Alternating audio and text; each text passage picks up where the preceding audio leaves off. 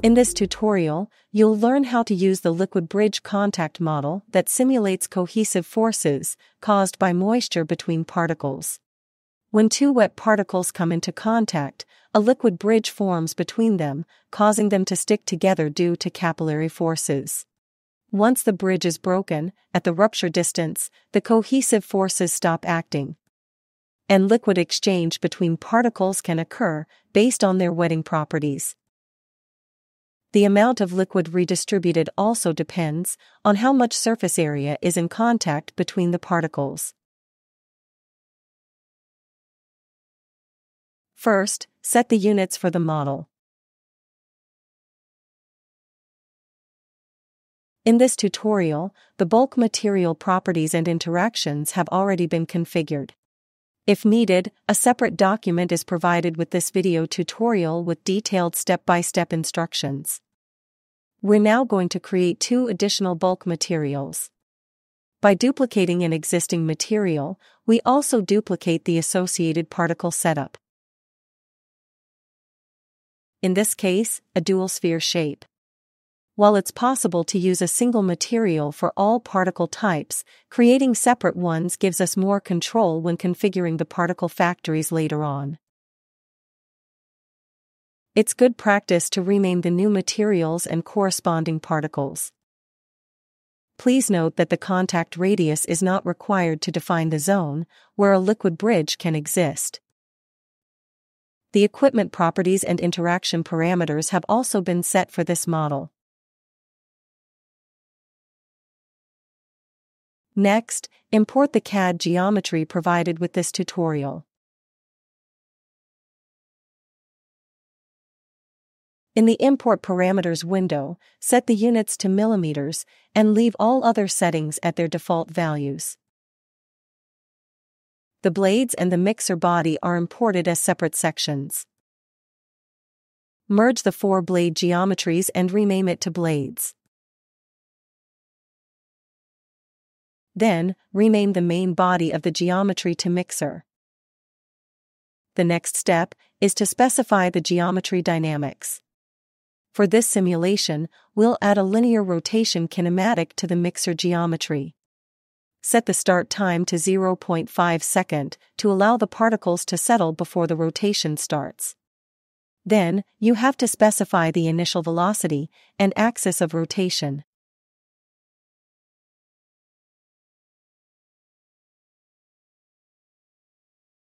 To apply the same linear rotation to the blades, select the mixer as the parent geometry. Next, go to the Physics section to set up the liquid bridge model. There are three different interaction options available. We'll focus on particle-to-particle interactions. Leave the base and friction contact models as per default, and under Additional Models, select the liquid bridge and exchange option. The liquid properties define the surface tension of the fluid in the surrounding environment. The distance cutoff parameter is a dimensionless value that helps define when the liquid bridge force stops increasing. You must add a material and specify the wetting angle between the liquid and the particle material. These values can typically be found in the literature. If you're applying the liquid bridge model to particle-to-geometry interactions, you only need to input the wetting angle for the equipment material. All other liquid properties are taken from the particle-to-particle interaction settings. If you assign a particle material again in the geometry section, EDEM will simply notify you that the bulk material interactions were already defined. Finally, we have the particle body force interaction. This option is used to account for the added weight and inertia from the fluid attached to the particles. To activate this, all you need to do is specify the density of the fluid. Next, create the particle factories that will generate the three types of tablets and rename each factory accordingly. Create 2 copies of the first static factory. It's good practice to rename all factories. For this tutorial, we'll name them according to their moisture content.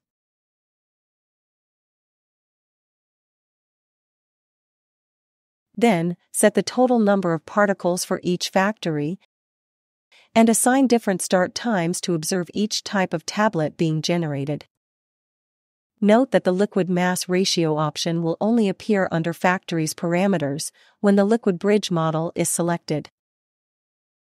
The liquid mass ratio value is assigned to each particle and used by the model to represent the available liquid during the simulation.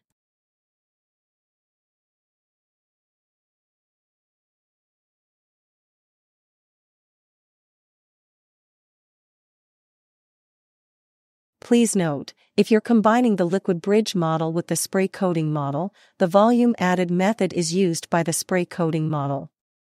In this case, you don't need to set a liquid mass ratio.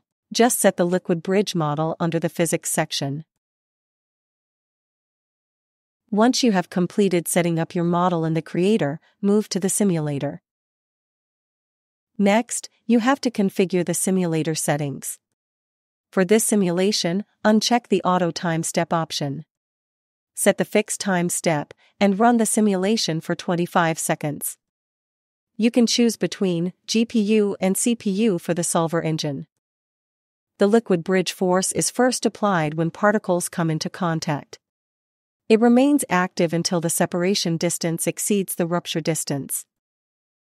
We can observe the different particle types being generated according to the assigned factory parameters.